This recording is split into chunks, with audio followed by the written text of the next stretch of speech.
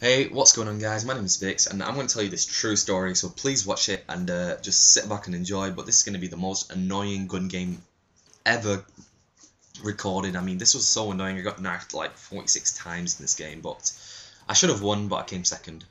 Well, anyway guys, I was in high school a couple of years ago and I had this friend called Pat. He wasn't really called Pat, no, I had this cousin called Pat. And Pat's brother, who was older than me by 2 years, asked me to look out for Pat, and I was like, yeah, sure, why not? And Pat's brother also asked my other cousin, who actually went to this school, to look out for Pat. So he said, two guys look out for Pat. Now, my cousin, who is like really caring about his reputation and stuff, really was like, okay, I'll do what I can, but if anything bad happens, I'm not going to get involved. So basically, he was a bitch about it. Now, when Pat came to school in the first few weeks, and it was his freshman year. Of course, I was in my second year of high school. Now, Pat came to high school, and he was just, the normal kid, the big kid, and the first few weeks were okay, and then in music class he ran into a bully. The bully's name was Colin. I think it was Colin anyway. I think that was his real name. And Pat was getting bullied by Colin, not severe bullying. What only happened was Pat got kicked in the back of his chair whilst Colin sat behind him, and that's all there was to it, which was pretty pathetic, to be honest. So Colin kept bullying Pat, and one thing led to another, and a fight was organised. Well, not really a fight. Colin came up to Pat, and since I was asked to look after Pat, I was hanging around with Pat in break times and lunch times, so we used to hang around this chimney. It was me, Pat, and Wakas. Wakas was my close friend at the time, still is my close friend, my best friend actually, and he was up there at the time, and Pat was like, so I've got this problem with Colin, and he keeps kicking me in the back of the chair in music class. He's becoming a bully, and I don't know what to do. And we were like, okay, if you end up doing anything bad, or if you get into like a big fight, we'll help you out. If it's one-on-one, we won't get involved, of course, because one-on-one is fair. But if it's like 2-on-1 or 20-on-1, which we'll get to in this story, we will get involved. Now, Pat and Colin met up at break time. This was a 15-minute break that we had at the time, and Colin came up to Pat and he was like, alright, do you want to fight me? Because I've been hearing some pretty bad rumours you've been spreading, which I had no idea of course. And Pat was like, okay, yeah, you want to fight, let's do it. And, they basically, no, wait, I forgot one key part in this element of fight. There was a brick wall present at the time, near the chimney, and me and Wakas were there, of course, and Pat was like, okay, you guys go into that corner and I'll handle this. And we were like, are you sure? He's like, yeah, I'll handle it, don't worry about it. So I was like, okay. So we headed off to like a corner, but we could still overhear him, of course, in the conversation. So he's like, okay, let's do this, let's fight. And I got knifed. Damn you, Skyline. So Pat was ready for the fight, and basically they got into the squabble. Me and Wakas did not get involved in this. It was a one-on-one fight. It was fair, and we did not get involved. So basically, Pat got owned because Pat won the fight, and Colin got owned. Basically, Pat was the big kid. He was massive. I mean, he was huge.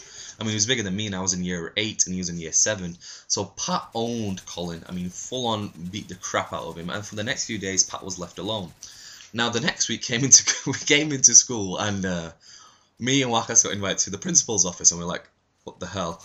And the principal basically said, so, what happened with this fight? So we basically wrote a statement down of what happened, of our experience of this fight. So I can't believe what all this led to as well. So we told the truth. We wrote whatever was it in the statement. It was a complete truth. We did not lie at all, because it was pretty serious stuff. And if one of us got expelled, we would, well, not suspended, we would get pretty much owned with cricket bats from our house. So now Pat was called into the principal's office. He gave his side of the story, and the principal didn't know who to believe. And I just no-scoped that guy, and he didn't die. What the hell? At that range as well. So Pat got called to the principal's office, gave his side of the story, and everything was resolved, and basically he was left alone for another few days. Now, the next few days, me and Wakas were just hanging around near the chimney, and Pat was with us, of course, and oh yeah, I forgot another key element in this story.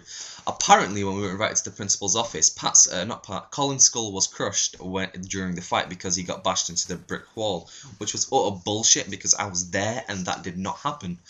And basically, we told him that did not happen, and they said Colin was in hospital on the day we were called to the principal's office, which he was not, because we saw him that day. And it was just stupid, and they realized that Colin was lying. His skull was not crushed, because if it was crushed, he would be dead at this moment in time. So, but he did go to hospital to get everything checked, and he only had like a scar that you get from fist fighting, and no brick wall was used.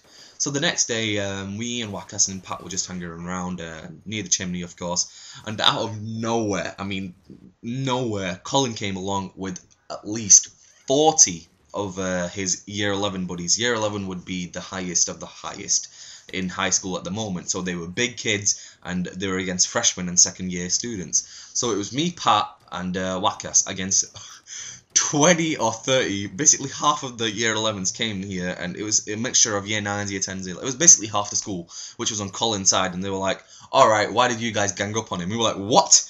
We did not gang up on him, and we... And at this moment in time, Pat's like, okay, you guys, I don't know what's going on, so you guys back me up. And me and Wakas just walked off for like a few seconds, and we're like, we're not getting involved in this. This is getting a bit out of hand. And Pat's like, he's trying to be funny. He's like, where the hell did my bodyguards go? This made us laugh, so we came back for him, of course. And this was gonna, we got cookies thrown at us. We got a bit of fist fighting done, and oh my god, one thing led to another. But break time ended, and it was the whole school against us. Basically, the whole school against 3 guys. Now, Pat also asked my cousin for help, which was the pitch in the beginning of the story. So Pat asked him for help, and he's like, no, I'm not getting involved. No, do one. So it was basically us 3 guys against the whole of the school. And I shit you not, guys, we had OE cookies, chocolate chip cookies, and water, and sticky juices thrown at us, which was disgusting, let me tell you that, guys. And we were pissed off. Me and Wakas were pissed off. We were like, oh my god, what has this led to? Now, it was getting to the end of the day, and we're like, okay, just avoid everyone and it'll hopefully blow over. And I didn't want to get knifed here by the same guy, so I was like, okay, fuck you, I'll kill myself and I'll kill you along with me. So we both got blown up. So back to the story, we're like, Pat, okay, you avoid everyone at all costs, and we'll avoid everyone at all costs. So it was end of school now. Me and Wakas were walking up. I think we had a wood tech, which would be resistant materials.